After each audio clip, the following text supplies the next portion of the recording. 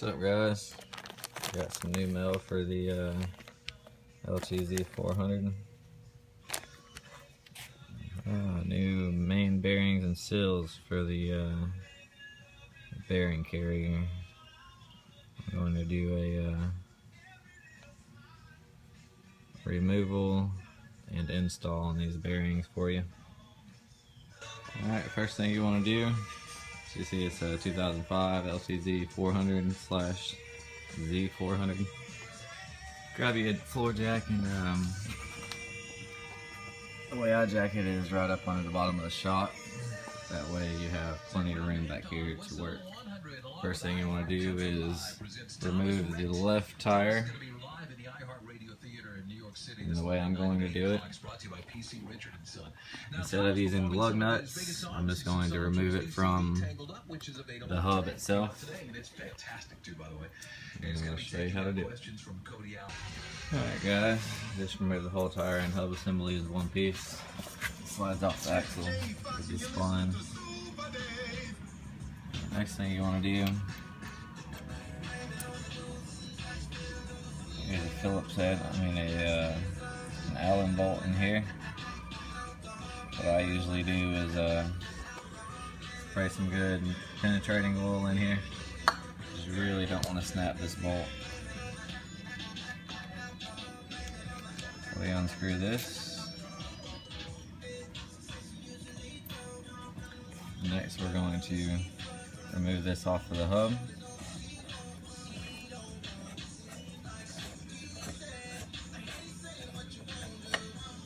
Model, once you loosen this, you can slide it back and you'll have this large snap ring you're going to need to pull off to pull this hole. Alright, once you remove your snap ring, slide this assembly completely off, set it to the side along with this spacing washer. Next we're going to remove our chain. In order to do that, you need to remove these 4 bolts. You don't have to completely remove them, just unloosen them most of the way. And take these 2 nuts completely off. Alright guys, loosen these 4, remove this.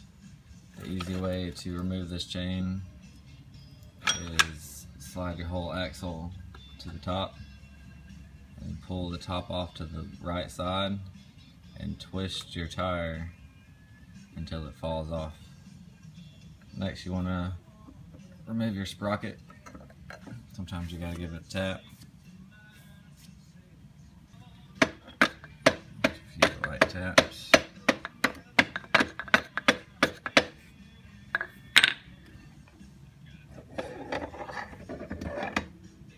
Slide your sprocket off. I like keeping things aligned. Next, you want to remove your caliper. I just removed the whole caliper with this bolt here and this bolt here, 10 mil. Alright, once you remove those 2 bolts, take your whole caliper and set it aside. Now all we're going to do is slide this whole tire, caliper, axle assembly out to the right. This saves a lot of time not removing all this and all this. All you gotta do is slide it out as one piece out to your right. Sometimes it needs a love tap. Get a rubber mallet. You do not want to use a hammer on this. Either put a block of wood with a regular hammer or a mallet.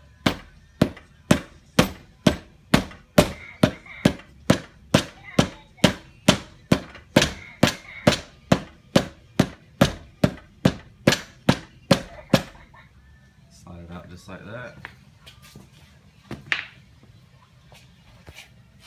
And as you can see, all you have to do is pull the whole assembly out. Alright guys, as you can see, there's a bunch of old dirty grease in here. This will need to be cleaned up and re-greased with some good grease. And as you can tell, the whole part of this bearing